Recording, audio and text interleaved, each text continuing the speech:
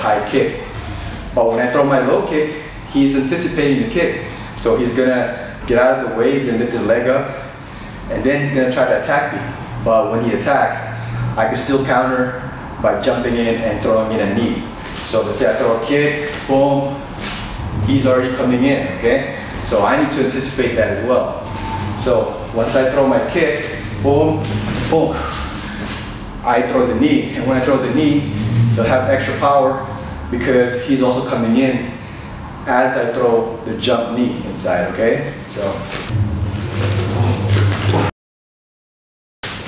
boom. And you can even pull the head in. If you already know that he's coming in, you can even pull the head in when you throw that jump knee.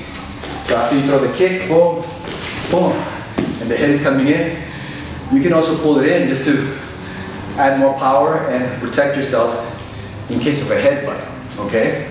So.